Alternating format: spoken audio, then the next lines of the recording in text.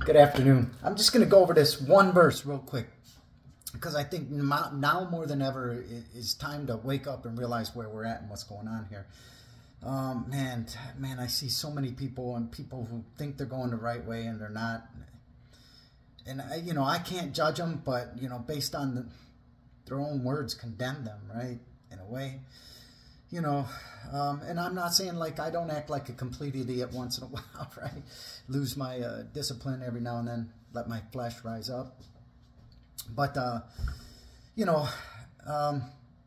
it's time to wake up. So I'm going to go over this one verse and I'll let you figure out who it's talking about. This is found in Revelation 13:3. It's about this beast, right, that had all these heads. I forget how many, but had these heads, basically these rulers. Okay, and it's rulers of the world is what it is, because the entire world is the system of the beast. It's been given to Satan to rule over for a time. So understand that, to deceive all of us. And so the verse is this: and I saw one of his heads as it were wounded to death, and his deadly wound was healed, and all the world wondered after the beast. So let's look a little closer at some of these words, because like Jesus said, if you love me, you will abide in my word daily. You will take a deeper, I forget how he said it, but what the word meant, but it meant to basically humble yourself before me and allow me, myself, Jesus Christ, to be your teacher. Okay? The only way you can understand spiritual things is through the Holy Spirit. Has to reveal it to you. And that's only given to you through Christ. Jesus Christ is the only one who can break the seal Satan's put over you through your fleshly carnal nature, your mind, the nature, this bestial animalistic nature of mankind, right? And Christ is, and that's how his covering, Satan's covering is, that's his throne, is your flesh. This covering of flesh is Satan's throne. That's how he rules you. Okay, and only Christ can break through it, and then he seals you with his Holy Spirit as his own, right? And then he's the one that teaches you and reveals the deeper meaning of his word. So there's that.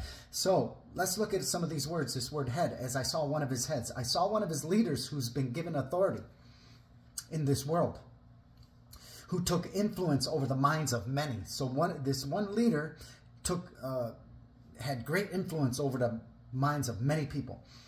As it were wounded, though, and I saw one of his heads as it were wounded. That's 49:69. So this leadership was cut off. It ended. So his ability to lead ended. And he was unable to rule again. So what's that mean? Okay, so there you go. Wounded to death. And this word death is 22:88. Okay. Wounded, his leadership was cut off, ended to death, meaning it completely ended, right? His ability to rule, and then there's another word that's identical. It's and his deadly wound. This 228. Okay, let's take a look at this deadly wound. This ignorance of their sins, of being in complete darkness, this state of wickedness and self-serving. And that can go to 23:48, which means being spiritually dead. So, as it were, he was wounded to death. Basically, his rulership, his leadership ended. And his ignorance of his own sin, and because he's been overtaken by complete darkness, this state of wickedness and self-serving, because they're spiritually dead. Okay, because this goes to 23, origin of this word is 23:48, 22:88, that goes to 23:48. So they're completely overtaken by the darkness of the ignorance of their own sins in their own world, being completely self-serving, and they are spiritually dead. Okay, or this person in general, and most likely all who he's influenced, right, led astray. Okay, and his deadly wound. Now, this word is a different word than the first one. The first one was, this wounded was 49:69. The second one is 41:27. Okay, and his deadly wound, but this public calamity, it's a public calamity. Like when his rulership ended, the whole public hated that because they loved this so much and they believed in his plan. So all who cried out for him to rule again and to return, those who put their trust in him, okay, in his plan to mold a new world, okay, basically by smiting and wounding others, with evil, and by doing evil to them, basically by doing all kinds of acts of evil, like in most of it's accusations and slander, and maybe putting them in prison and accusing them of all different kinds of things. And what are we seeing in the political spectrum? All these accusations, right? Anyways, so his deadly wound was healed. Now, this word healed here is 23:23. His authority to rule, when you take a deeper look at it and you're led by a spirit. And I'm no better than you, right? But I know I hear God's voice. I have no doubt. I hear him, and that's our... Jesus Christ is the only one who can conquer Satan. Okay, and if you're not indwelt by his Holy Spirit, Satan can take you at his will and use you, right? He can speak through you. He can act through you. He can do all kinds of things. And that is a fact. How many people are in prison because of that, and they don't even know what they did? And they were demonically possessed, influenced, and did something, and they don't even remember doing it, right? And some are like just given over to it, and they know what they did because they joined themselves to it. But anyways, wound was healed. This is 23:23. The word healed. His authority to rule was restored by deception, in a deceptive way. Okay, and this goes to 23:24, by people who believed in his plan to burn the whole system down. Basically, by causing an upheaval, a rise in evil acts and violence, by a rise in evil acts and violence, and creating chaos and division, and creating chaos and division between people. Okay, that's his plan. Satan's plan, divide and conquer, right from the beginning, right? And all the world wondered after the beast. So all the people of the earth who are opposed to all that is divine and from above, all that is good and right. See, because these people are in complete darkness, because they're spiritually dead, their state of wickedness of being spiritually dead, okay, who loved this man and were following him and wanted him to return and rule, but his rule ended, he could not. That's the wound to death, right? They wondered after this beast, after the beast, okay? Let's look at this word, wondered, okay? It is 22:96. They wondered after the beast. Okay, they admired his plans, and they followed him as if he were God, believing his plans, 22:95, believing his plans to be wonderful and great by seeing them working, by seeing these plans actually working. Like, and look what's been instituted, right? What they're trying to push on us, all these new things where they can just spy on anybody, and even these red flag laws, which are horrific, like totally unconstitutional. Basically, anybody who has an argument or a strife, boyfriend, girlfriend, wives, husband, or even friends that have a fight about something, anybody can call up and say, hey, this person's dangerous, they're mentally unstable, or blah, blah, blah, or they have access to X, Y, and Z, you know, whatever, and then, you know, a warrant will be issued for your arrest, or you'll be held against your will and taken to a mental institution for a while. I mean, all kinds of things can happen, okay, and believe me, I'm well aware of that, well aware, and I was made aware in a bad way of that. I'll just put it that way. Yeah, it was pretty horrible, and without even hearing the other person's side of the story, without anything, all someone has to do is make an accusation. Okay, that's completely unconstitutional, and they'll actually make a warrant for your arrest on the basis of someone's. It's totally. Yeah, I ain't even gonna get into it because it's too personal about that. But anyways,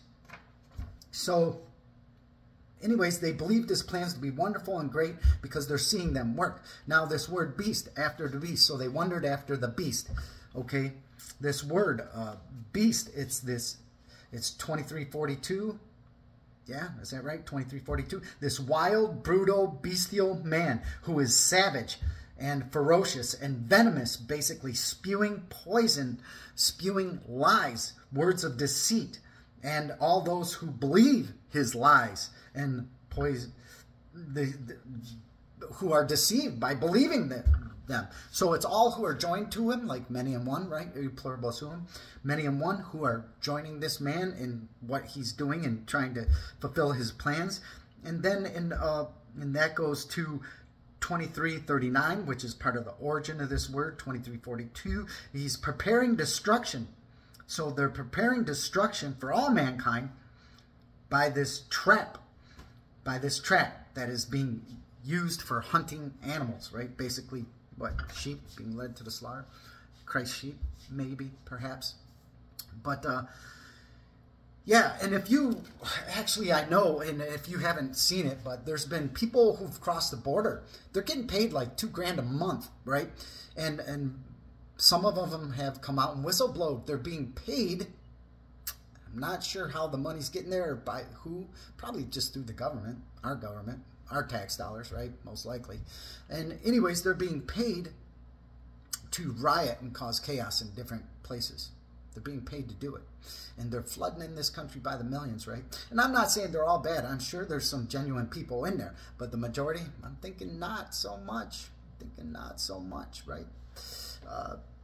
You know, this is all planned. No doubt about it. So anyways, remember what Jesus Christ said. I beheld Satan falling as lightning from the heavens.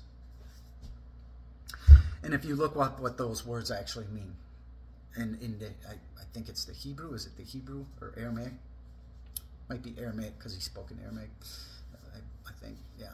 But anyways, look up what those words mean. And I'm, you know, is it possible? Yeah. So how can this guy, this leader, whose rule ended, came back, and he has no chance to rule again because it ended, but he came back, his authority was restored by deception, in a deceptive way. Okay, I'm just going to say that. Think about it. I mean, make up your own mind, right? But it's just something, you know, it's time short. Time short. You need to make up your mind where your trust and faith is. Is it in your religion? Is it in the group you belong to? Is it in the particular denomination you belong to? Is it in someone else other than Jesus Christ? Anyone else? Can anyone else save you? Anyone. Anyone. The Bible's very clear. Do not repeat these vain repetitions as the heathen do. Okay? There's so many things. Call no man on earth your father. You only have one who is in heaven. You know, there's so many things. So many things. I just wish people could wake up. The true church of Christ are all the Spirit-filled, God's Holy Spirit-filled believers who hear His voice and follow Him, obey Him. What He's telling you to do or not to do, say or not to say, go or where not to go, all this, He directs your path daily. And our flesh is at war against our spirit. Our flesh must be crucified daily. Understand that. Our flesh is the image of the beast. Understand that. We've been taught wrong. Wrong. We've been taught wrong, okay? Now, was everything created by God for His purpose? Sure. Yep. No doubt about it. No doubt about it. But when you start to look at all the words and take a deeper study, like Christ said, you know, if you love me, you abide in my word daily. Humble yourself before Him. Allow Him to be your teacher.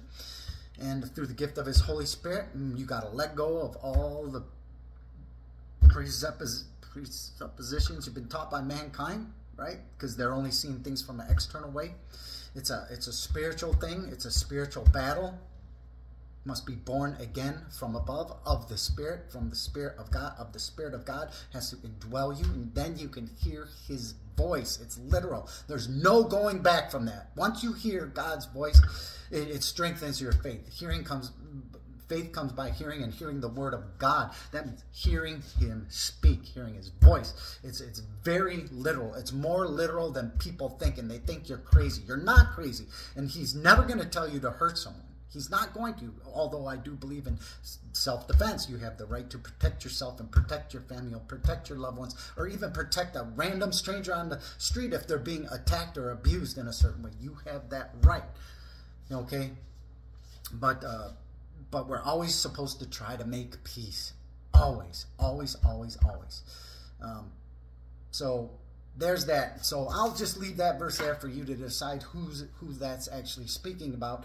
And if you understand it, it's the bestial animalistic man. You know, that the image of the beast is your flesh that has to be crucified, has to be put down. You can't listen to him that speaks to you all day long. It's your carnal, physical nature of your flesh, which is how Satan rules over you. You have to break that tie, and it can only be broken by Jesus Christ. He's the only one worthy to break that seal Satan's put over you through your flesh. No doubt about it. Please, it's time to wake up, because You know, I know, there's no doubt, and you can see it all around us. Time's short, and everybody who's putting their hope and trust in anyone or anything else other than Jesus Christ, you're misled. You're misled. Because once he reveals himself to you, once you meet him, once you meet with him and you hear his voice and he knows you and you know him, there's you can't go back. You can't. It's impossible. I will die on this fact. You know, and I'm not just saying, those aren't just words.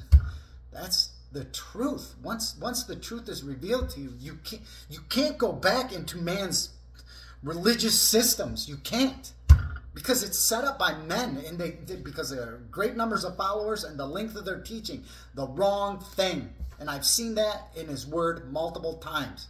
They're deceived, just like the Sadducees and Pharisees, man. They knew those scriptures, but they were completely deceived. They're only thinking about the external. Got to break free from that. Got to break free from what affects you, affects your senses, your fleshly bodies. You have to break free from that. I know. But, you know, we got to take care of yourself and take care of others and love the time we have and cherish the moments you have here that are beautiful and everything else. But it's not your home. It's not. Okay? So make up your mind. You got to choose, and you should be choosing today. Choose wisely. There you go. Who are you going to serve? Man or God? You're going to try to save yourselves? Oh, all these people I hear them talking about med beds and all this stuff and a great new thing where mankind is going to live. If your hope is in the flesh or in mankind or anything of this world, it's misplaced. It's misplaced. Big time. All right, there's that. There's that. All right, God bless you, and love and respect everybody. Plant a good seed, right? Be kind and be good and do whatever you can for anybody who needs some help, right? In any way that you can. But the most important thing is giving a gift, this treasure from heaven, this heavenly knowledge in the best way that you can. Everybody's given gifts. Use them, whatever they are. Talents, abilities, speech, empathy, just an ear to listen, whatever. All right, God bless you and have a great day. Bye.